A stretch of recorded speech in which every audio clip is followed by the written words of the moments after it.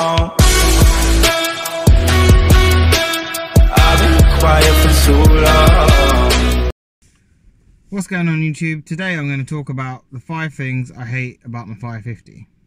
I'm just going to go straight into it. It's going to be a quick one. Number 1, the lack of power. Once you get used to the power, there's not really a lot you can do without spending a lot of money to increase that power.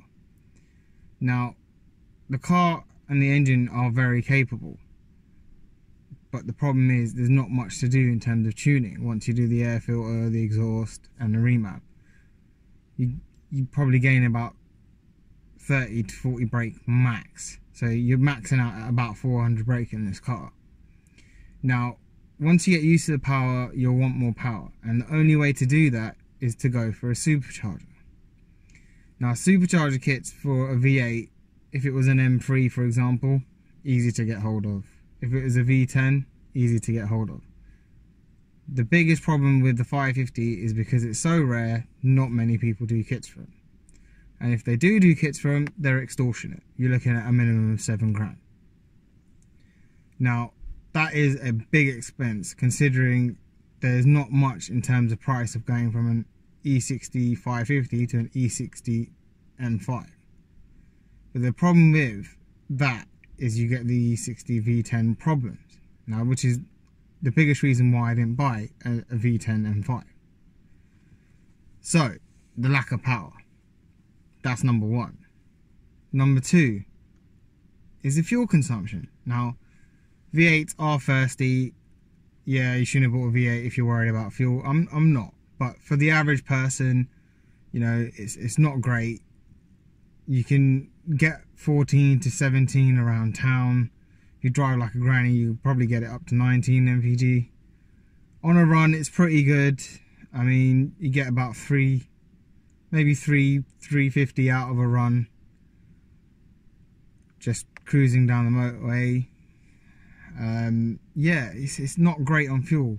The most I've ever had out of it is 27 mpg, and that was on a 40-mile run on the motorway. And 27 is pretty much the most I could get out of it, sitting at 60.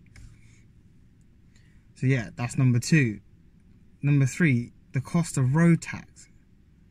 Now, in Britain, obviously, if you've got a big engine car, you expect to pay a crazy amount of road tax. This car is £550 roughly for road tax. That's £45.50 a month roughly. But obviously you got to pay what you got to pay to put it on the road. That's just one of the byproducts of having a big engine car. 4th. Now the 4th one is something which is pretty easy to change, but the 4th one is the lack of LSD. This car should have come with an LSD.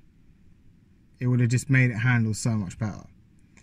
Now, I looked into the fact that it hasn't got an LSD and how easy it would go in terms of changing it. So there's 2 options you can do. Option 1, you go for a Quave diff. That's about £1,200–1,300. Not a crazy amount. In the end, I didn't go for one because I changed the car. The other option is getting the M5 rear end. Now, this includes needing a diff, drive shafts, prop shafts, just a lot. And to be honest, it's a lot of work. You may save yourself a couple of £100, if that. If you're not doing it yourself, the labour cost, yeah, you'll save a couple of £100. If you are doing it yourself, you'll probably save about £300–400 by doing it yourself. But it is a crazy amount of work for getting an LSD. You're better off just buying a Quave. It's pretty much as simple as that. For the convenience and for the ease of doing it, it's what bolt in, bolt out. You know, you can swap it back out if you sell a car, and you can sell the diff on separately. It's just a lot more easier to do and a lot more easier to put back standard. Now, the 5th and final thing that I hate about this car, unfortunately, is the gearbox. Now, Triptronic gearboxes, obviously for the technology, yeah, they're pretty good. But having moved on from this car in terms of getting the F10 M5, I find the gearbox to be really slow in comparison. It's just it needs a quicker gearbox. That is basically the crux of it. If it had a better gearbox, it'd be so much nicer to drive. Now, I'm not saying this is bad to drive, but as you saw in the 0 to 60, it does slow it down. Yeah, I mean, I haven't had the gearbox mapped. I just thought there's no point. The car gets driven really easily now. It's not going to have a hard life. In addition to the gearbox is the lack of paddles. Why would they not put paddles on this car? Again, according to the forums, it is an easy fix. All you need is a steering wheel with paddles from a later model. Now, if your car's a 2006, the later model steering wheels will just fit. If it's not a 2006, if it's a 2005 55 plate, you're going to need an adapter for the coupling. It will not fit. Luckily, mine was a 2006. Now, I bought a steering wheel over a year ago, but the problem is trying to find someone to fit it. It requires wiring. Now, I'm not the best at wiring, so I'm not even going to attempt it. But trying to get someone to fit the steering wheel is very hard, especially like the specialist. Munich Legends wouldn't do it.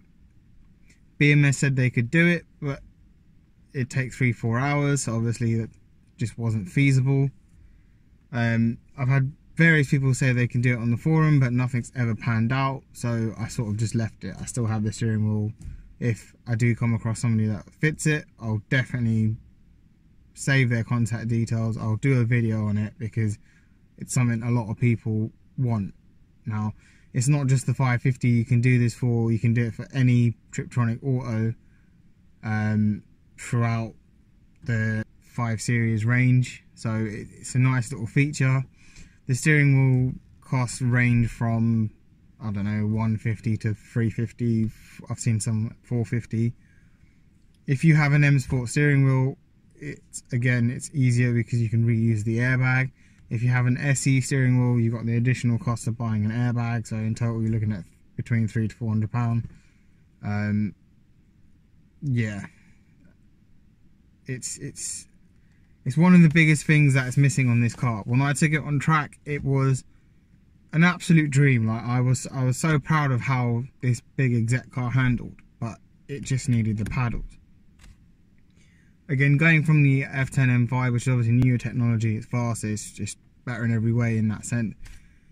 You really notice the need for paddles in this car. So yeah, that's the 5th and final thing. Hope you enjoyed the video. Thanks.